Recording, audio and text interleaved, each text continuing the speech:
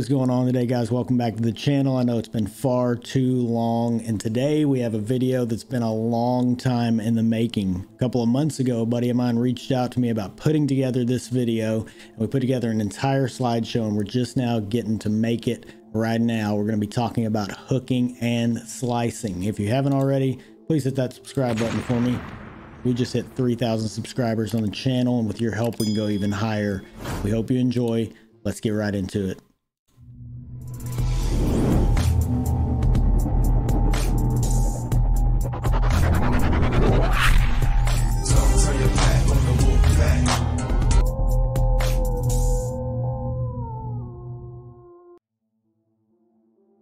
All right, so here we go. Today's video is all about hooking and slicing. We're going to learn how to do it the proper way to where maybe we can be the ones that are out there creating these awesome shots to the green. And if you're brand new to the game, maybe you'll learn something. So first of all, what exactly is a slice shot? Or the opposite of that would be a hook shot. So a slice is where we're purposefully trying not to hit perfect. Now, why on earth would we do that? It's because it's a lot easier to hit the far extreme side of a target, especially when we're at max overpower, than it is to hit perfect sometimes.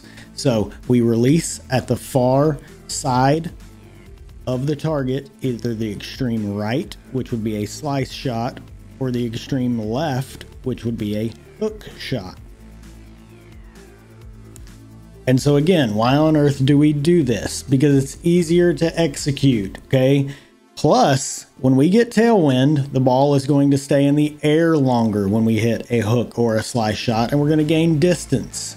Plus, if we can somehow aim to a higher point on a fairway, say up a mountain, like we have on a couple of our shots, we're going to be able to hit the ball even farther. We're going to kind of trick the game in that sense. So we can hit it farther, it stays in the air longer. We're also able to achieve more curl, which helps us on some shots than a typical driver would be able to curl. So on those APOC shots, we get to put a lot of curl on it, and then we hit a slice shot with that, we get even more curl than what we could execute with that kind of a driver. Just take a look at this shot right here. We're trying to curl this ball all the way around the trees that are in the middle, and we're trying to reach the fairway even farther. And there's no way to go right over the trees, so we go around the trees. We pull all the way back, we make our adjustment, we hit the far extreme side, we slice that ball, look at it fly, we hit the fairway, keeps on rolling. No way we'd be able to achieve that kind of a shot with a normal curled shot. We need that slice.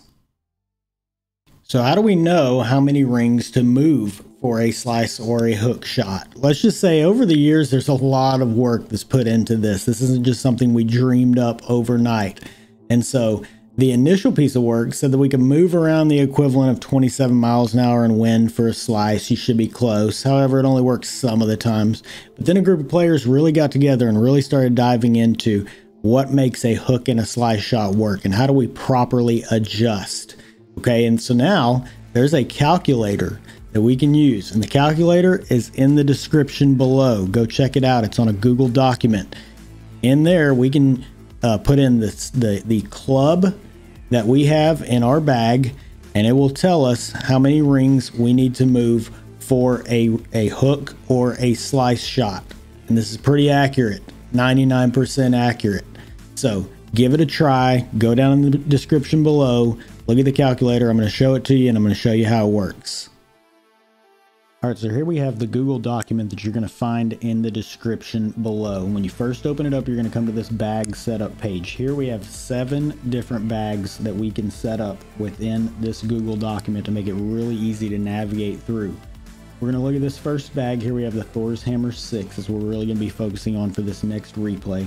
All the other clubs can be selected by just hitting these down arrows and selecting your club. The second page should look familiar to you if you've seen the Slider School video. This is the same thing from that. If you need to check out that video, go check it out now. It's on the channel. The third page is just a more detailed slider chart. Change ring scale is needed. Very similar to the one on the Slider School video. And then we have a min max quick reference sheet, which also gives us a quick reference for the rings needed to adjust for a slice shot. Here we have basic ring adjustment for a slice with no overpower. With the Thor's Hammer 6, it's going to be 14.4 rings. And then for the Thor's Hammer 6, we have a ring adjustment for a slice with overpower of 16.3 rings. So this is what we're going to be taking a look at in the next video. There's also a couple of cool little pages here. Here we have the percentage yard chart. If you have not seen my video called Tournament Shot Dialing 101, you can check that one out now. We go into a detailed view of how this works. Very similar on the next page as well. So we have a really cool Google document put together by Focet Buk and his team. Thank you guys so much for putting this together for us. Guys, go check this out. This is going to improve your game dramatically. So let's take a look at a replay. All right, so here we go. We're going to be taking a look at a full slice shot with a Thor's Hammer 6. Now here you can see we're going to get our initial aim right at the edge of the fairway and the rough line. That's just for this replay for the purpose of showing you exactly where this ball is supposed to land when we hit our slice shot. So we get our initial aim there.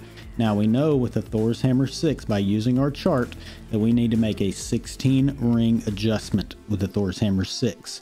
So here you can see our middle grid line. Now not everybody has grid lines, and in the case that you don't have a grid line, you're going to have to eyeball it, or you're going to have to use your take shot button like you would normally adjust for a shot by turning the screen sideways. Here we have a middle grid line, so we're going to put the middle grid line on the left hand side of the circle. Then we're going to move it our first 10 rings. So there we moved it 10. We know with the Thor's Hammer 6 we need to go 16 rings. We put it at the left hand side of the yellow circle and we move 16 rings. From here we've got our aiming point. Now we do have to take the wind into account, so we go ahead and turn the screen and we make our wind adjustment for 1.2 miles an hour here. Make our adjustment, and now we're ready to take our shot. We pull it straight back. We try to hit the far extreme right hand side, full slice. And we can see that the ball landed exactly where we were aiming with the Thor's Hammer 6. So these numbers are for standard wind conditions. So if you're playing in a strong tailwind, for example, you're going to need to add more to these numbers, a couple of rings. If you're slicing into headwind, it's blowing against the slice, for example, you're going to take off a few less rings. Okay. The other important part is you do have to hit the extreme point. A lot of times we know whenever we hit that perfect slice or that perfect hook. These numbers are accurate to get your first bounce position where you aimed or intended. However, what happens after the first bounce is entirely up to the curl you apply. So let's talk about that. So here we're going to be taking a look at a full curl, full overpower slice shot. See, we get it to curl in around the trees nicely. We hit the green.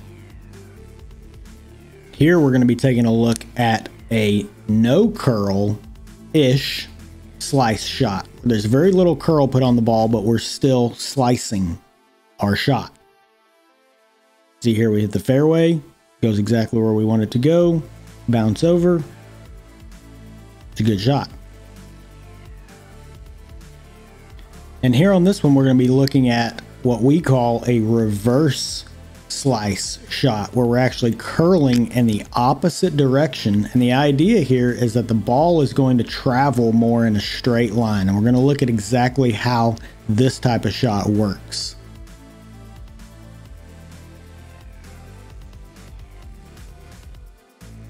And so the amount of curl that we use is crucial to the outcome of a shot. So we're going to look at the diagram here on my side. Depending on the amount of curl that we use, we could play a standard overpower shot. The ball's going to travel in a straight line. Now, if we're here and we decide that we want to play a power slice or a power hook shot, we see the power slice with the red line and the power hook with the purple line.